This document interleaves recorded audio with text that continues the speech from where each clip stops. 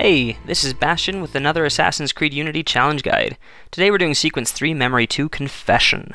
There are two objectives, to kill 2 enemies from hiding spots, and to avoid setting off any alarms. So I recommend, at least with all the black boxes I've done so far, to do all of the mod missions, as it makes performing the challenges much easier. Specifically, stealing the key and doing the confessional kill make this one a lot easier to pull off. So this entrance is on the north face. I can use the keys to unlock it. It brings me out right next to this haystack, which is perfect. Off to the left is where the confessional is going to be. Once you're down here, go ahead and use your eagle vision to spot Siver. This will start him moving. He will not actually move until you spot him with your eagle vision, at which point the mission will commence.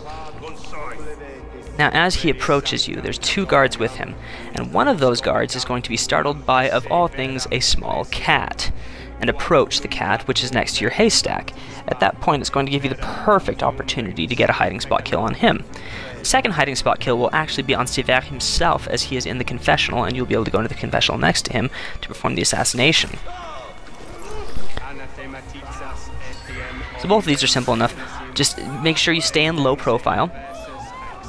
Use cover when necessary, and try to avoid detection. Watch where the guards are facing, use eagle vision if you need to spot where they are and what they're looking at before you enter the confessional.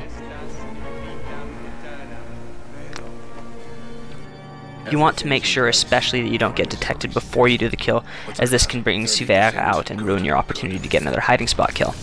There's our second kill.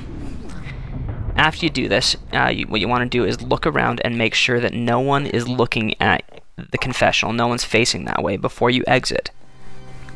So you can see I pan around, we've got one guard there that's kind of iffy and another that's definitely looking there and would detect us if we stepped out. So we want to wait for him to move around, and then he's kind of turning the other way, so we'll step out and assassinate him just in case he'd see us when we're running away. And then we're going to make a break for it, because there's a lift down here that will bring us right back to the same entrance we came in through.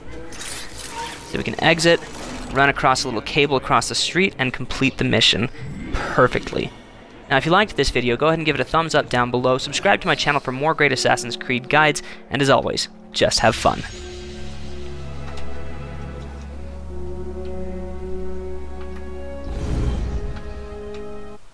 Alrighty, thank you.